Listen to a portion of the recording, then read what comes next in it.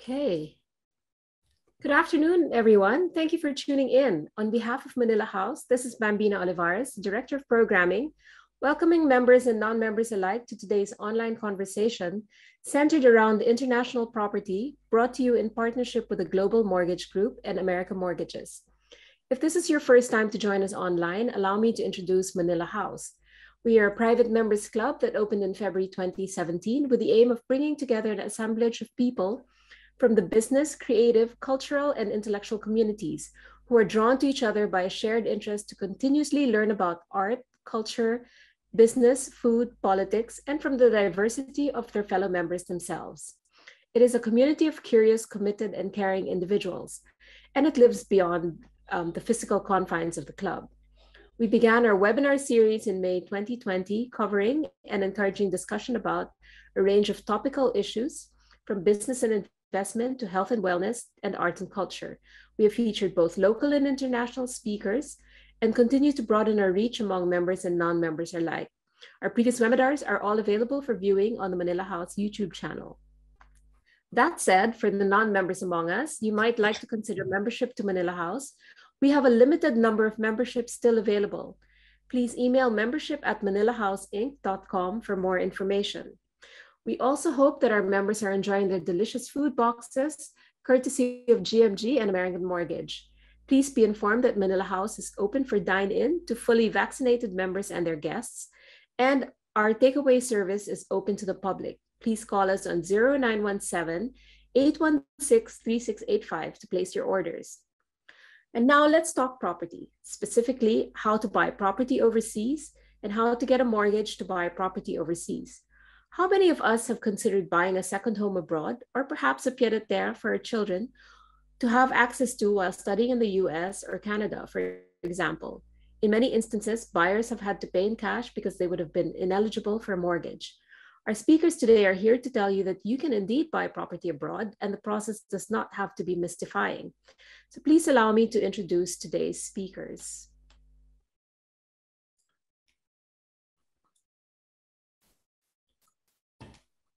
Donald Klipp is the co-founder of the Global Mortgage Group. With over 25 years of financial services experience, Donald Klipp's career spans from being an equity research analyst to managing a global equities division for the second largest bank in the world. His strengths in building successful financial services businesses have proven valuable for GMG and America Mortgages in building a firm with best practices in sales, client coverage, and business processes. He is passionate about creating a culture of excellence at GMG, as well as incorporating ESG factors into how we work as a firm and individually. Donald founded GMG with Robert Chadwick, our other speaker, in 2018 to address the need for better mortgage options for those looking to purchase investment property overseas, initially in the US, and has now expanded to the UK, Canada, and Australia. Also joining us is Robert Chadwick, who is the CEO of America Mortgages. Robert has had over 25 years of financial services and mortgage lending experience, ranging from the founder and CEO of one of Hawaii's earliest and largest real estate publications, which after 13 years was sold to one of the nation's largest publishers. He also managed the wholesale lending division for Fremont Bank, dealing directly with regional and national banks and brokers. He managed the wholesale lending division for Morgan Stanley Saxton Capital, dealing directly with regional and national banks and brokers. He also managed the retail lending team, dealing directly with clients looking to purchase or refinance real estate, both residential and commercial. He is a serial entrepreneur, having founded and invested in various companies in multiple industries. He co-founded Global Mortgage Group in 2018 and now America Mortgages, seeing a need for a truly globalized approach for real estate investors to obtain a mortgage in countries outside of their country of domicile and passport.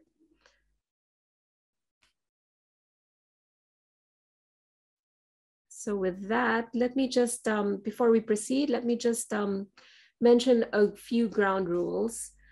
This event is being recorded and is actually live streaming on Facebook as well, and will be up on the Manila House YouTube channel in a day or two.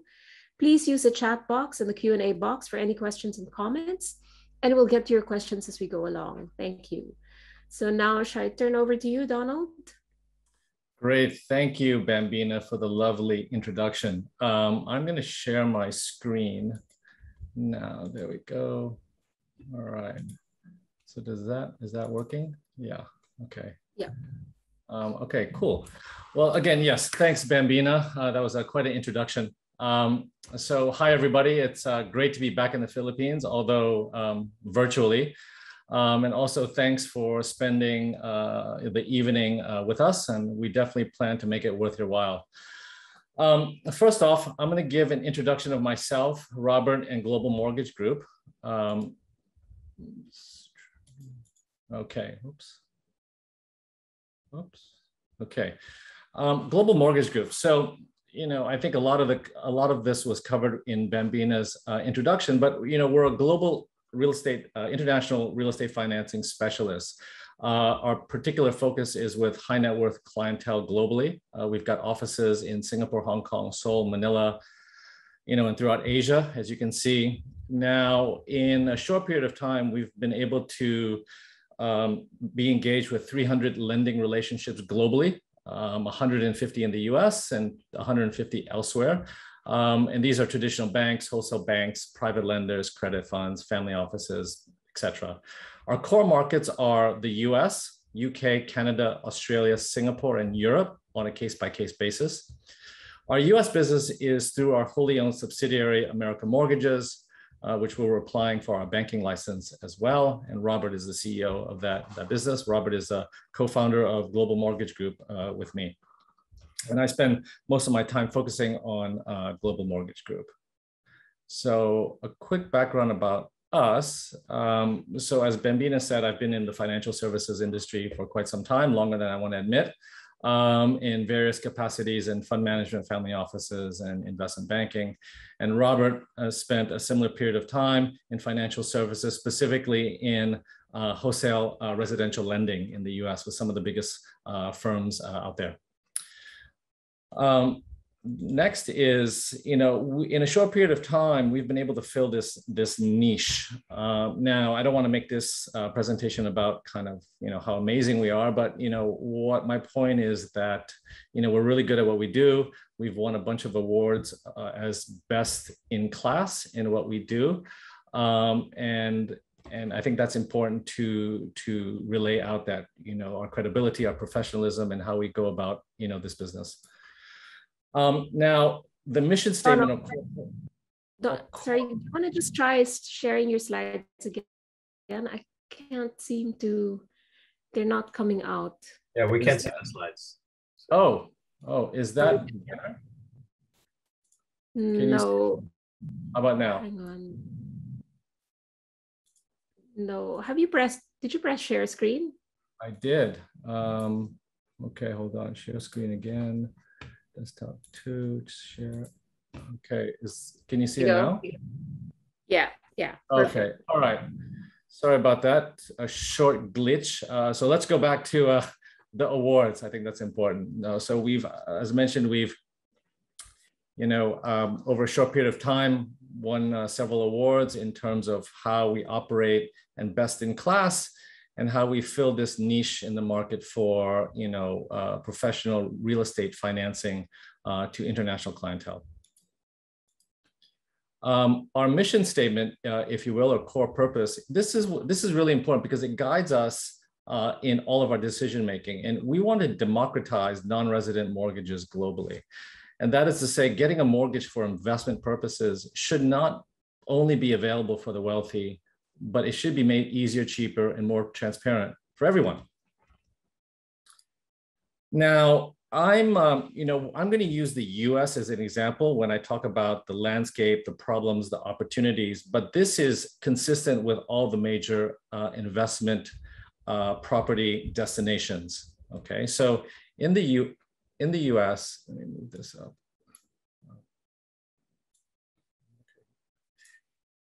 If you look here in the US over the last 10 years, you can see that 100 to 200 billion US has been purchased by foreign nationals. Now, if you look at the dark blue area, you can see that 50 to 100 billion was purchased by non-resident foreign nationals. Okay. So this is really important because in terms of the foreign nationals that live abroad, this only accounts for 1% of total home sales in the US. Now, you have to keep that number in mind because it's going to be very relevant later. Now, this is even more interesting. Of that amount, 60 to 70% pay with cash. Now, there's several reasons for this, which we'll get into. But if you look at the global standard, this is well over 90%, i.e., if you buy property, you get a mortgage. Now, that number has changed over the past 1 or 2 years because people have made money off shares and cryptocurrency and other asset sales. So there are more people paying cash, but it's not, 60, 70%. So why is this? So I don't want to get too deep into sort of the financial plumbing of why this is happening, but focus on some of the subjective issues. So for example, one, as I said earlier, foreign nationals are only 1 to 2% of total mortgages in the US. So banks and loan officers are not really incentivized or motivated to really help. And obviously there's also cultural nuances where, somebody in the US may not understand sort of the intricacies of an overseas borrower, and obviously time zone issues. You have to wake up in the middle of the night, speak to your loan officer. Now, for us, this is actually all we do. 100% of what we do are actually clients or borrowers that don't live in the country. And these are foreign nationals or expats. Now, through our global footprint of offices, we're in the same time zone as our clients. And we also have a cultural understanding, whereas, the borrowing capacity of somebody in China or the willingness or availability of, qualifying requirements, we know the difference between India, China, UK, Canada, Philippines, for example. We know what's the best time embassies are available. We know onshore tax accountants that could help. And this is what we bring to the table. Second is an information gap. And I'll explain some of this a little bit later, but, for foreign nationals looking to buy, say in the US, the lenders are actually not banks, they're wholesale lenders. And many don't know that wholesale lenders account for 60% of the mortgage market. Now, there's actually no way for an overseas borrower to get direct access because they're wholesale. They have to deal with licensed agents or licensed brokers, which we are, and we're the only ones who have an office overseas. Now, and as you can see, 60% of the market uses wholesale lenders. So this is not a new phenomenon. This is how things are done in the US. Now, I said early on in the presentation, we now have 150 direct lending relationships in the US. So we've done the hard work for you. We found the best lenders for you. And in the wholesale lending market, the lenders compete on pricing. So you get the benefit of that. Whereas if you go into a bank, they're selling you their own bank program. So you don't get, competition on rates.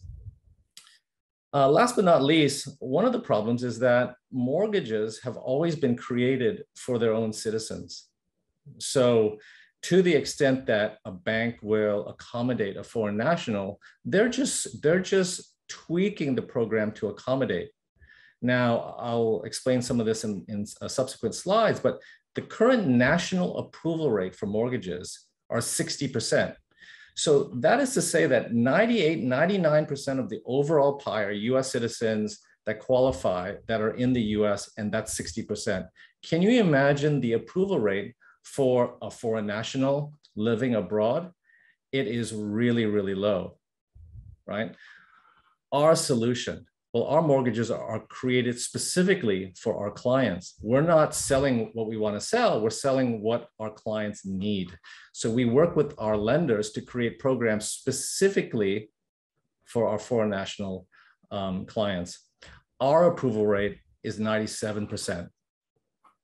Banks in the US that target foreign nationals, through our data, it's 20 to 30% max. A lot of those loans get rejected 1-2 weeks before the finish line. Now, non-bank lenders. So this is something that many don't understand in the market. I mean, if you look at here, non-bank lenders in the U.S., and these are banks that don't take in the customer deposits, they account for 60% of the mortgage market. So for example, in 2020, $4.4 trillion worth of loans was originated. Of that, 2.6 trillion non-bank lenders. Okay. Now, if you look at the year-on-year growth, it's staggering. It's doubled. 2019 to 2020, it's doubled. So, we're bringing common and best practices in the US to our international clientele. Okay, so this is, before we get into the rest of the presentation, I wanted to sort of clarify and explain the differences between regulated and unregulated loans, because this exists in all major markets.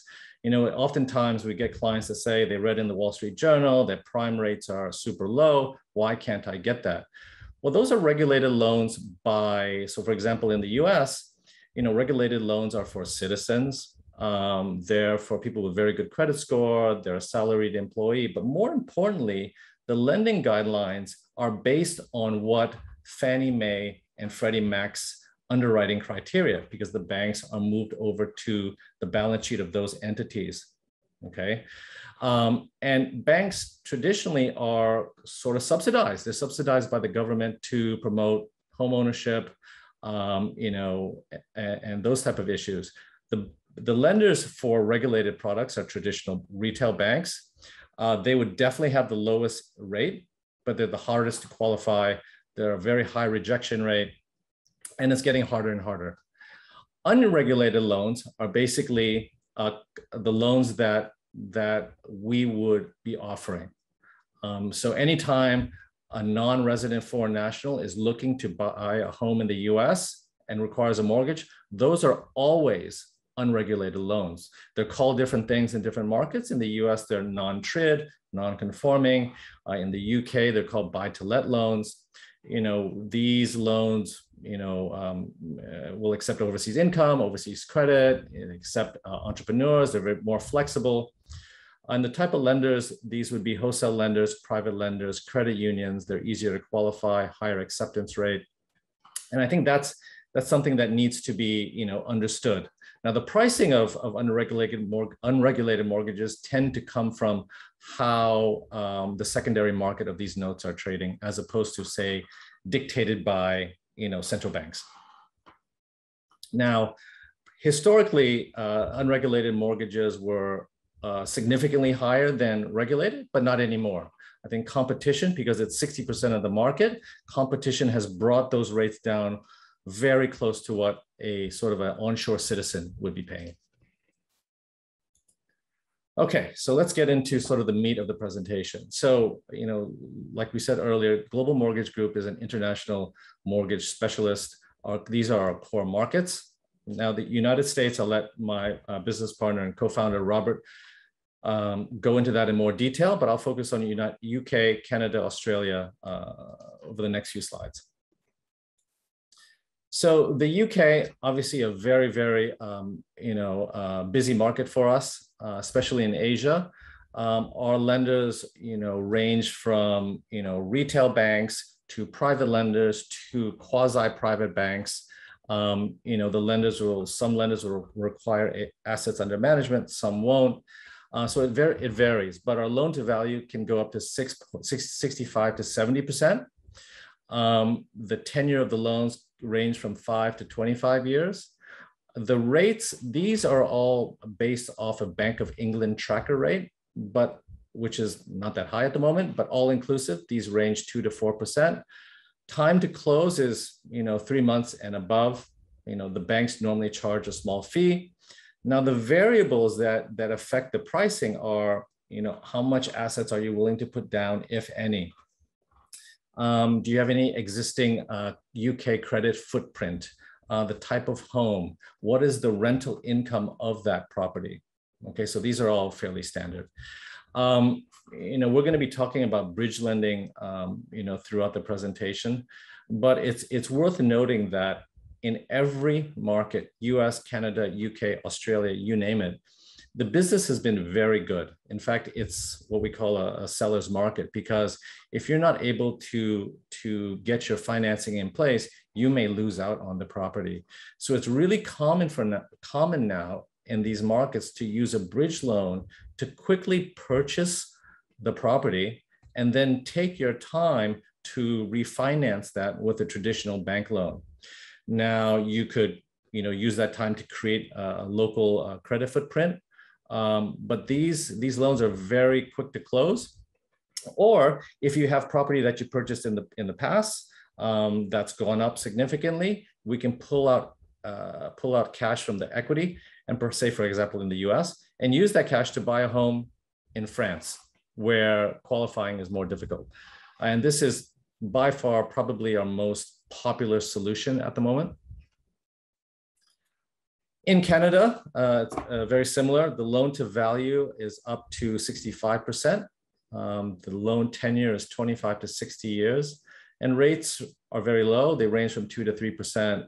Time to close is fairly standard. It's at least 3 months. The debt to income to qualify is 40%.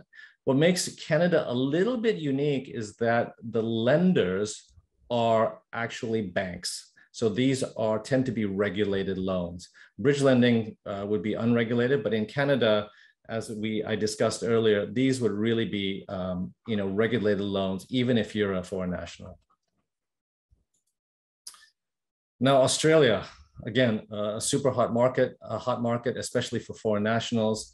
The loan to values that we can lend up to are up to 65%, tenure up to 25%.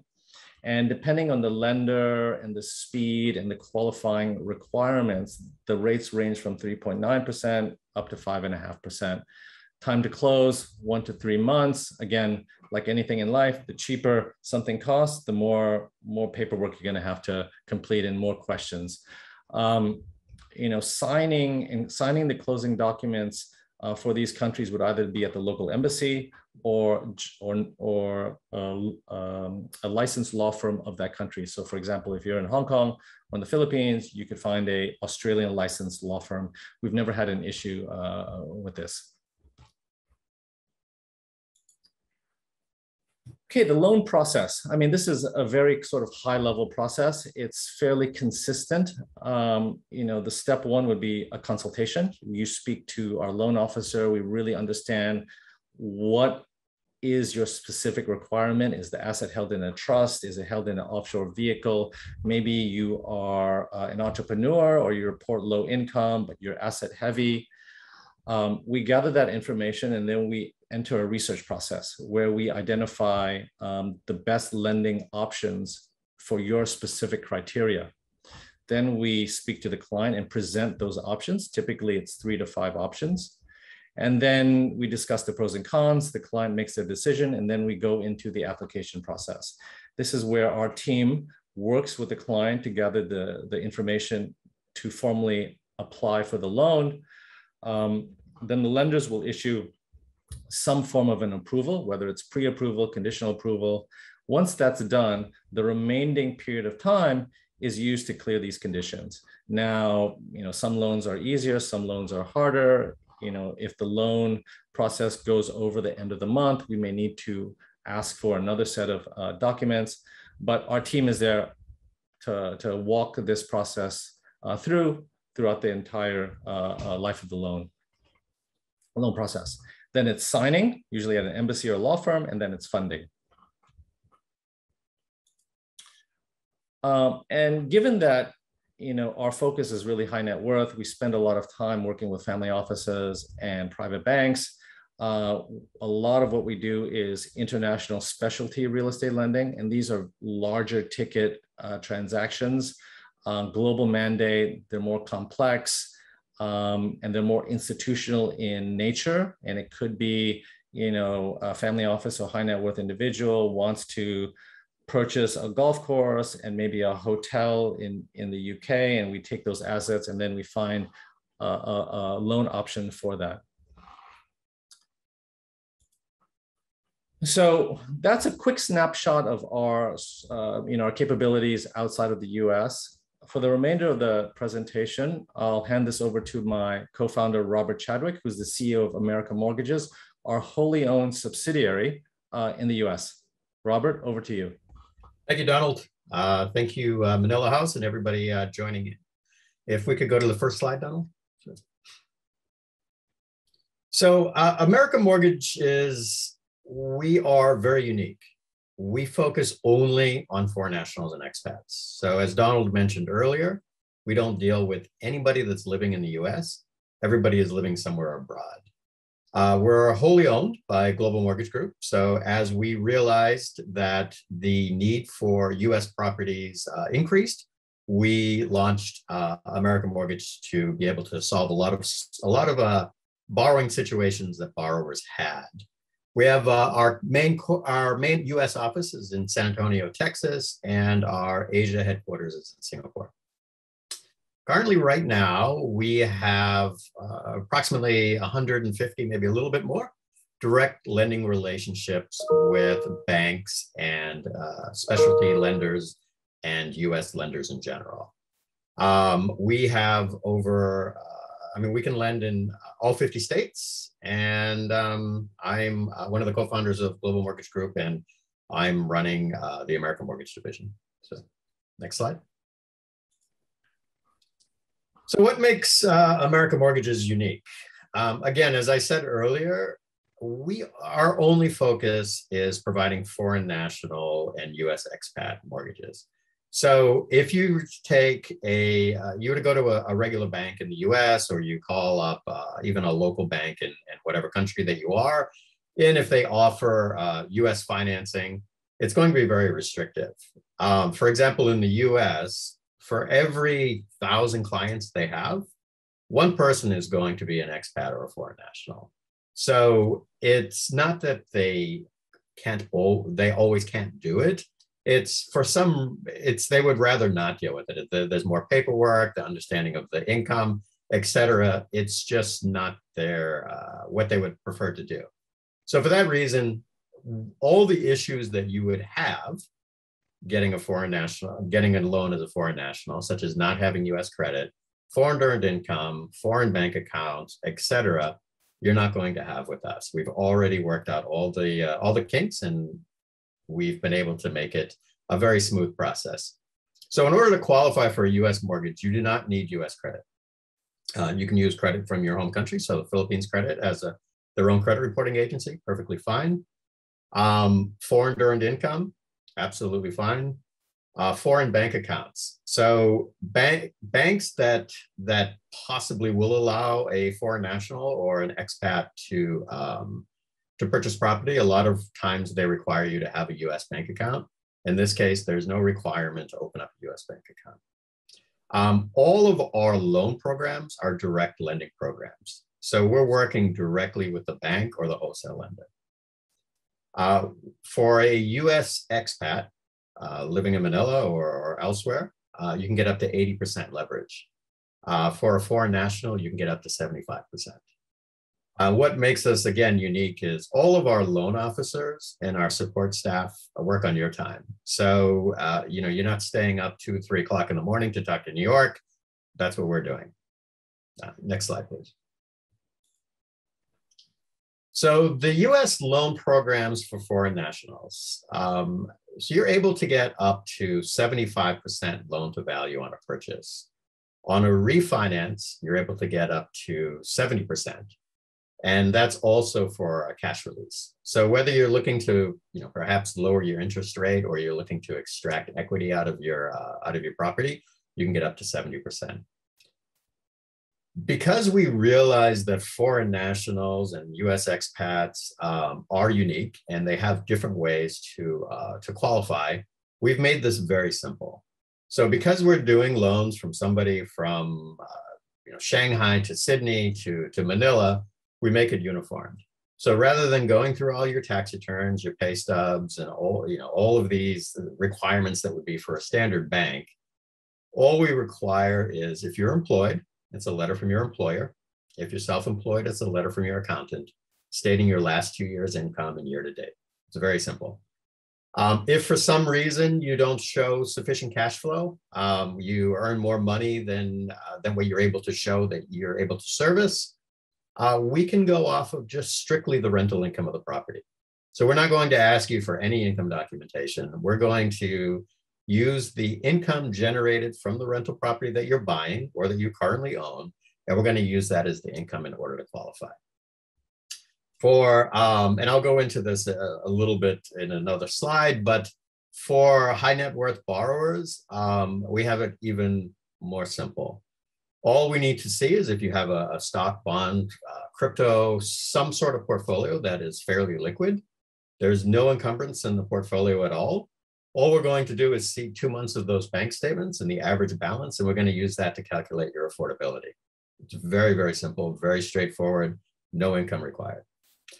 So no US credit, it's not a problem. We can use your credit out of Manila. If for some reason you don't have sufficient credit, there's always workarounds. These loan programs are for purchase, refinance, cash out, equity release. Basically, we cover the whole gambit of what you would do for US real estate. Minimum loan amount for the US is $150,000. So if you look at a minimum purchase price or a minimum value of the property, it should be around $200,000. Maximum for these standard mortgages is $5 million. So the loan options that we have, this is quite unique to the US.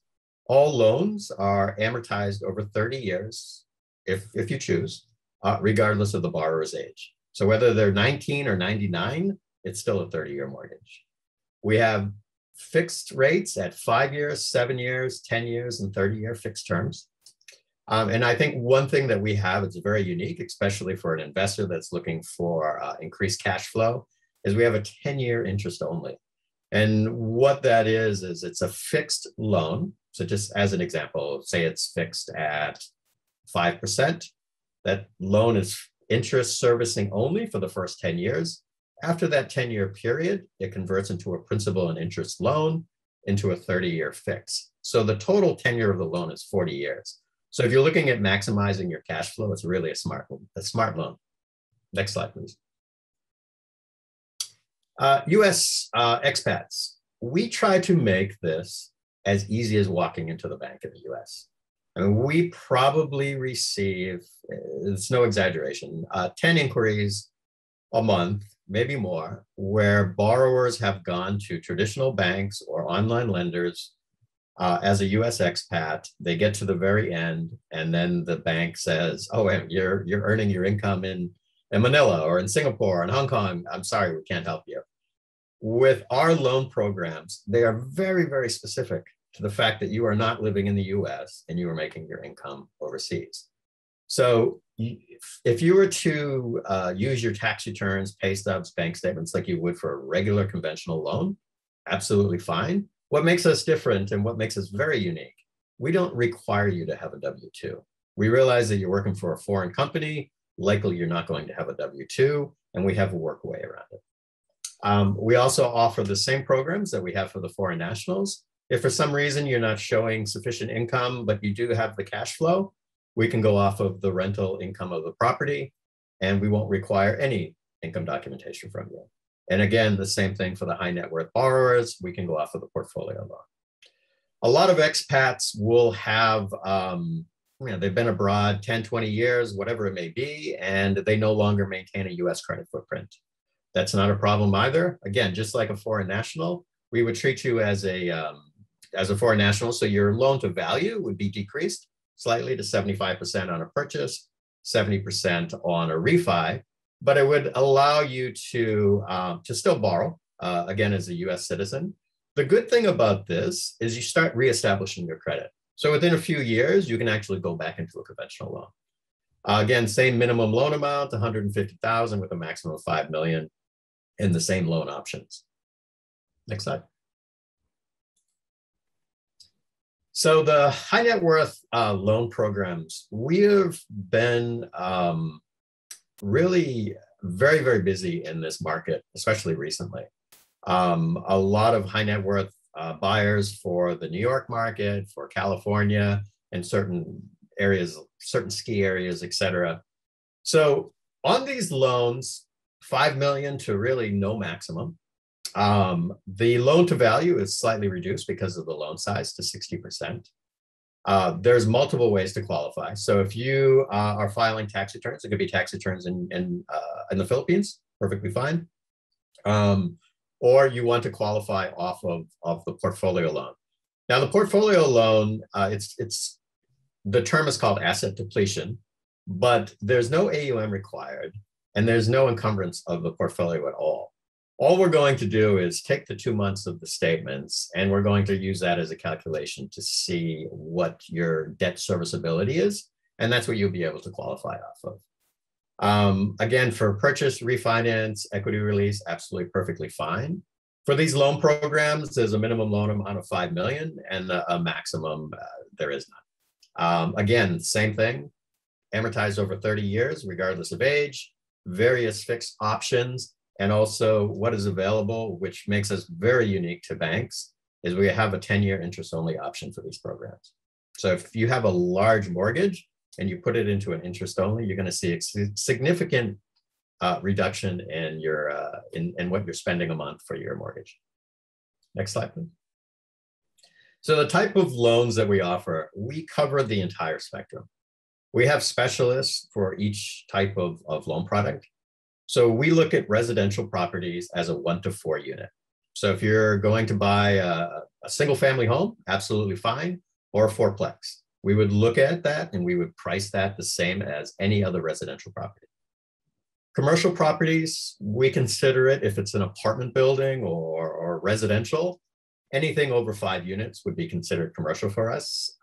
In that, it depends on the type of property, the location, et cetera, but we can normally get up to 60% financing. Commercial buildings, very similar to that. Portfolio loans, we see a lot of this throughout Asia. You start acquiring properties and you're using individual mortgages to pay for it, or if say you've paid cash. We require a minimum of 5 properties and a total cumulative value of $1 million. Now, each property can be as inexpensive as 50,000 US dollars. So we call it per door. So per door, it can be 50,000. And what it does is it will do we'll get appraisals on each property, of course, but we'll make it into one loan. So rather than writing out 20, 30 mortgage payments to 20 or 30 different banks, you're writing one to one lender and all of the properties are put under one loan. As Donald had mentioned earlier, our bridge programs are extremely popular right now, especially if you talk about in really competitive markets in the US. So the bridge loans, you can close same as cash. So basically we can close a transaction in the US in a period of 10 days on a bridge transaction. And what you would do is you would come in, you would put a cash offer in on the property. So it basically takes anybody out that is looking at regular conventional financing just from a time basis. And you would come in and you would close with a bridge loan. We would then come in and refinance it within a 90-day period and put it back into a proper loan. Bridge loans also help you increase liquidity. We see a lot of issues with clients where their businesses have been impacted with COVID. Perfectly fine. These are purely asset-based loans. So whatever your current financial situation is, it's not going to be taken into consideration. It's going to be, what is that property worth? How much are you looking to extract? And what is the current situation? So those are the types of loans that we offer. Next slide. So I think that's it for our presentation. We're going to have a question and answer period. So feel free to put the questions in. We'll read the questions out so everybody can have the opportunity to hear. And thank you for your time. Appreciate it. And we look forward to working with you in the future. Thanks so much, Robert and Donald. Do you want to just quit share screen? So we actually do have a first question. It says, if the property is in Manhattan and the underwriters, the mortgagers are mortgagers, underwriters New York State based, is there a preference for apartments, walk-ups, and co-ops? It's a very good question. All of our lenders for the US are going to be onshore lenders. It doesn't mean that they're going to be in New York. What makes us very unique is because we're a broker that has opportunities in all 50 states, we're going to find you the best loan program. That could be a lender in New York, it could be a lender in California. For the preference of apartments, walk-ups, and co-ops, everything is fine. Co-ops are a bit more difficult, for obvious reasons. So I would recommend staying away from it, but that's always available. There's a question that I see regarding Spanish property. Is there room for helping with a mortgage for Spanish property for US persons or company? So the short answer is yes. Now for Spanish property, obviously it's been a really kind of a popular destination, whether it's for the visa, passport, or it's just a beautiful place to, I guess, have a home. These are high net worth loans, and we work with onshore lenders. So the loan amount for a Spanish loan would have to be minimum 1 million euros. But these are all very, very bespoke. It's not really sort of a kind of a cookie cutter type program that you would have, say, in say Canada, UK, or the US. So definitely, and would love to have the opportunity to kind of discuss this with you. I think Donald, there's a question about, do we offer loans in Japan? No,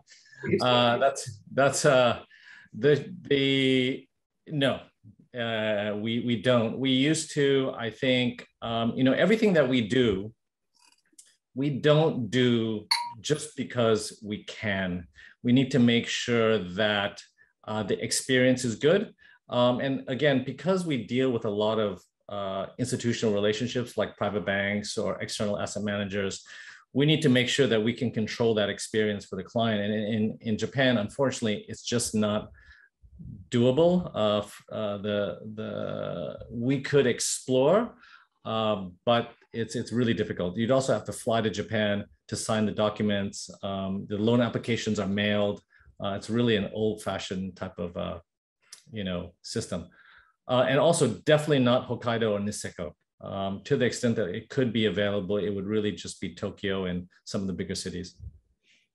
And we have a question. Would you recommend purchasing via personal name or local corporation? Would there be any difference in taxes? I'm assuming that's for the US. We allow the borrower to vest or to own title in a corporate entity. We also allow blockers. So it's very common for somebody to hold a property in an LLC and then use like a BVI blocker for tax reasons. Whether or not it saves you taxes or it's more for the benefit of keeping your personal wealth away from any kind of legalities between the property, that's something you would have to discuss with your accountant or your legal advisor. Okay, what else do we have?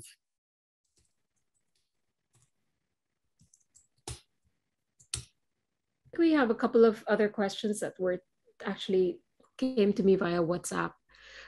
Are there any, where are people buying right now? Where are the hot places, like in the US as well as Australia? Like you said, Donald, Australia was becoming quite popular, Australia and let's say the UK. Yeah, I think, that's first of all, I think property in general has just been really hot. I'll let Robert talk about sort of which areas of the US, but globally, everything's been quite robust. I would say demand from Hong Kong in particular to the UK has been phenomenal. Australia for Asia in general has been very robust, just because I think it's close. They have a good school system. The housing is beautiful and it's new.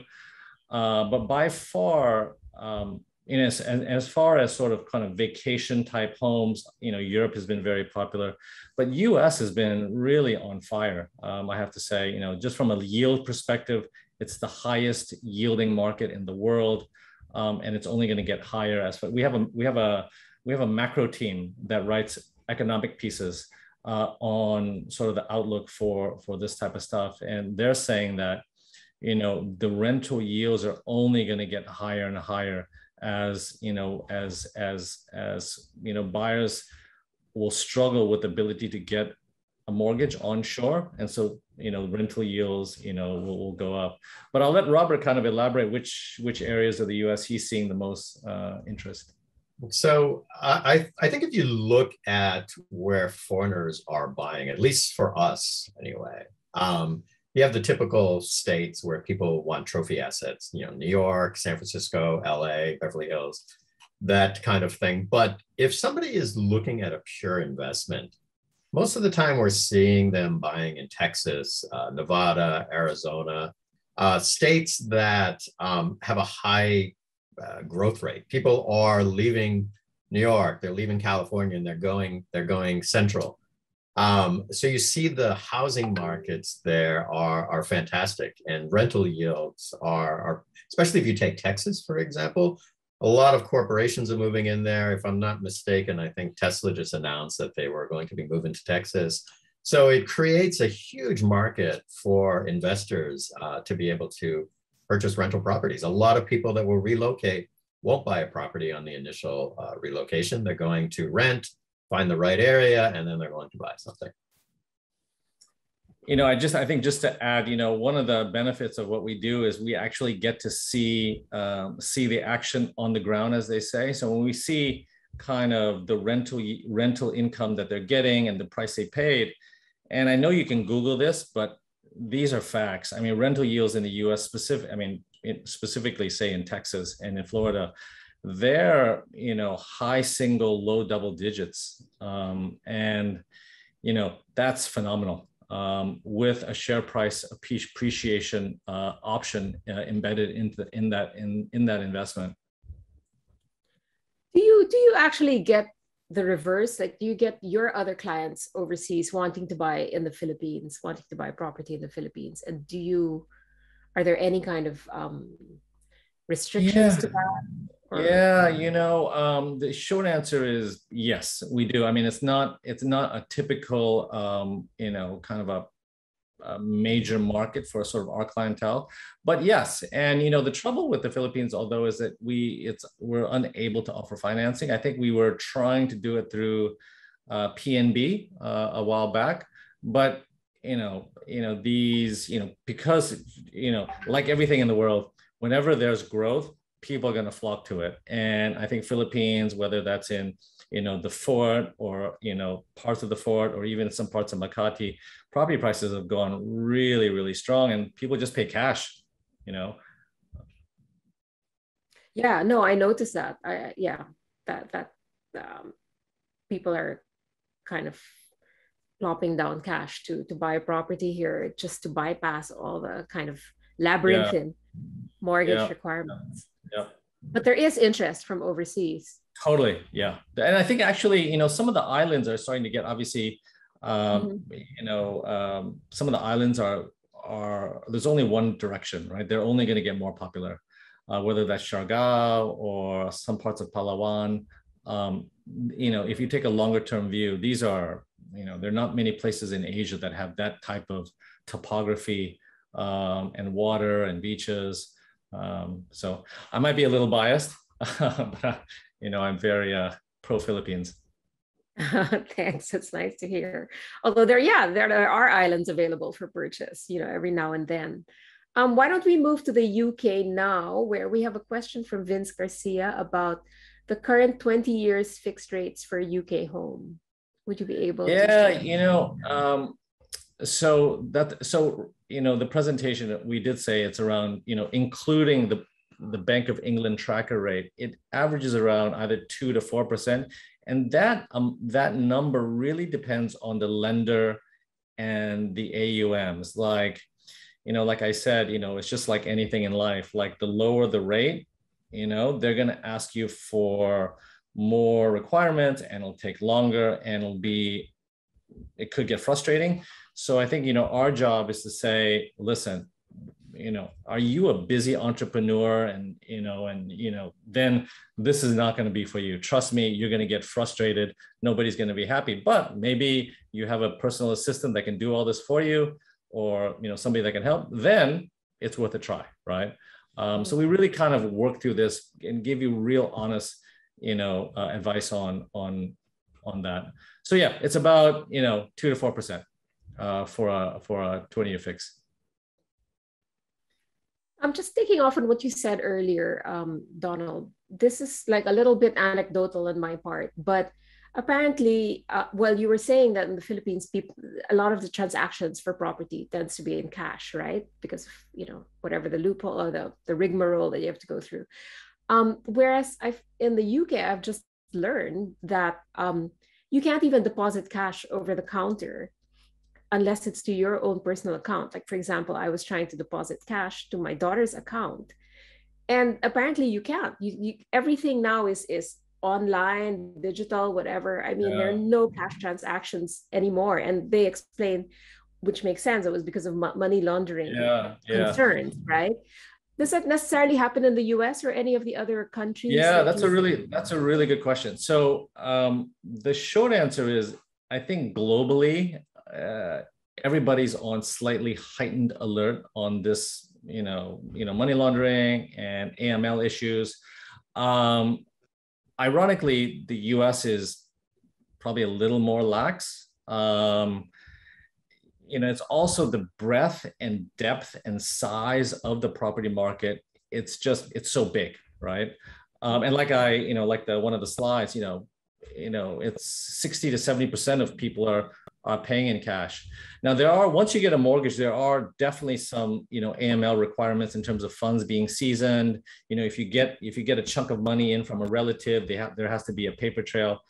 But I would say the UK and Europe in particular, UK, the regulatory landscape is really, really strict. And I think, UK is kind of a center of a lot of that type of activity. So yeah, it's not as easy as it doesn't pay to, it doesn't pay, there are a lot of people in this world, maybe a little bit older, they're affluent, they still keep money, in the safe. Yeah. So we have everything now is contactless even, right? Sorry, you can't even ride the bus. Yeah. UK without a credit card, contactless credit card, or your, something on your phone, and you just, it's insane. Yeah. Sorry, Robert, I interrupted you.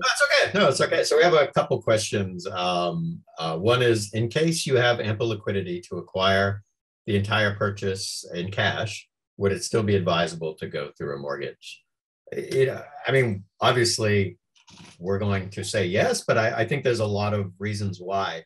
Again, if you're just specifically talking about the US, besides inheritance tax, which is based on the equity-free portion of the property that's taxed, just in general, if you're able to pay cash for one property, why not buy 2 or 3 with leverage, especially if you're going to be able to get the yield that you're looking for. So in my opinion, and we get this a lot, people are saying, why would I pay with cash? Why would I get a mortgage when I can pay with cash? Interest rates right now are at the cheapest they've ever been in the US. So, I mean, it's definitely advantageous to pay with cash. Question is, do you help get pre-approved for a mortgage? And it must be property specific. It's a very good question. Before you start shopping for a property, we always recommend that you get pre-approved. So what you would do would be, you would go through the process, and it can be very, very quick and quite painless. We make the programs very simple. Once you get qualified for the loan, once you submit all the documentation, It takes us about 72 hours to get you a full underwritten approval. Once we get you that approval, then we issue you a letter. And then once you have that letter, you can go shopping. You know, I want to kind of just add on to one question from Bambina earlier was, you know, where are people buying? You know, just to touch on, so we have two separate sides of the business. You know, we have a very sort of a high net worth type of team and product. You know, I think what this COVID-19 has done to everybody, it's that it's made you think about the next stage of your life sooner. So you know, I have kids in school. I'm not thinking about where they're going to go to college, but now I am.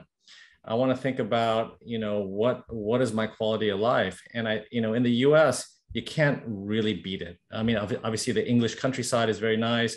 The beaches in Marbella are very nice, but you know, we see a lot of high net worth families in Indonesia, in Malaysia, in Singapore, and, you know, LA, Bel Air, 15 million, 20 million. I mean, these are, you know, 10 million. These are monster houses, but these are generational homes. It's a great quality of life. You know, in New York, you know, obviously these really swanky, you know, luxury condos, but this is kind of made you think, maybe, you know, I don't need to just make money, but maybe think about, you know, enjoying it a little bit.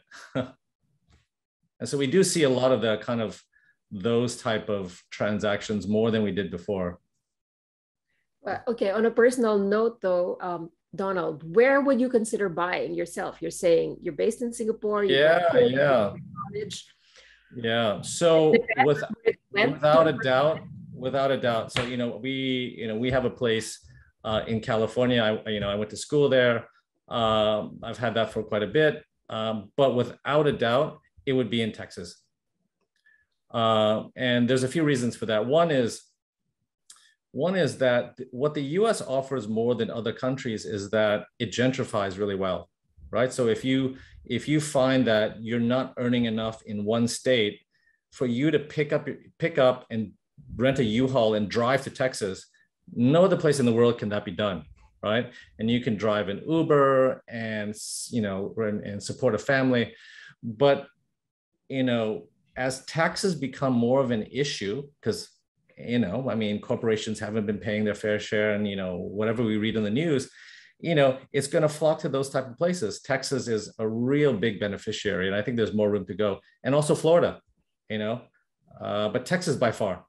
Another thing is what's been an interesting, you know, I think Robert will have to confirm this, but we see a lot of college town demand, you know, where, you know, whether that's Boston or Philly, obviously LA, but, you know, where guys go in and they say, well, you know, there's only a certain number of, you know, four-year universities in the US, but the applicants, they're going up, you know, and that's a lot of that's from Asia, from China, India, you know, you name it. And, you know, a lot of these Asians, they don't want to put their kids in a dorm. They'd rather buy an apartment, you know, the old fashioned way. And maybe after they graduate, they can sell it and pay for that, you know, how our parents used to think. And that is a really interesting kind of trend that we've seen, where they go in and maybe get a few of these, you know, kind of you know, college apartment type dorms where the rental yields are really high because people will pay. Yeah, no, I noticed that as well. You know, as our kids are going into college or have gone through college, it's become more and more of a consideration to get something that either they can stay in and they pay their utilities, or they pay rent, you know, in lieu of paying for a dorm. And you know, it's kind of like a safety valve, right? You know, you have your son or daughter studying abroad, you know, whether you're in, you know, Indonesia or Vietnam or someplace where you never know, you know, what the world is going to be like, but, you know, maybe they get a job there and at least they have the property, they have the job, and, you know, there's a little more security. And it's character building for the kids, right? They have to take care of the utilities. Yeah. And, well, No yaya, you know, to follow them around in the US or UK. Okay, well, Robert, do you have anything to add? Because no, yeah, I want to thank you and your staff. You've been fantastic, and appreciate everybody that spent the time online. And if you have any further questions, feel free to reach out, email us, give us a call. We're happy to help. Yeah, right. we'll send you guys a copy of the presentation. If anyone wants it, just drop us a note, and we'll send it to you. And otherwise, of course, this will be up on YouTube probably in the next 2 days, the full webinar, and you can always refer to it when you have time. And of course, we'll also include the contact numbers of Donald and Robert and GMG and American Mortgages as well. Maybe I'd like you guys to maybe summarize what we said. Any last words, like why go with you? Why buy abroad as well? Yeah, well, I think it's fairly simple. It's like, why do you go to Amazon? Because they've helped you find the best. They've given you options for you to decide what's the best option for you. We're not trying to one shoe fits all. We give you options. If this suits you, then we put all of our effort into making that a dream for you.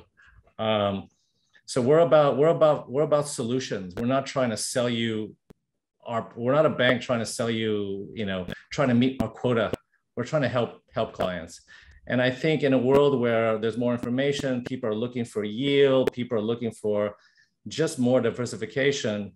Back to our core statement, we want to make this easier for everybody and fairer and take away the friction and the cost and the speed for this. Great. Thank you so much, Donald. Robert, do you want to just close off the discussion?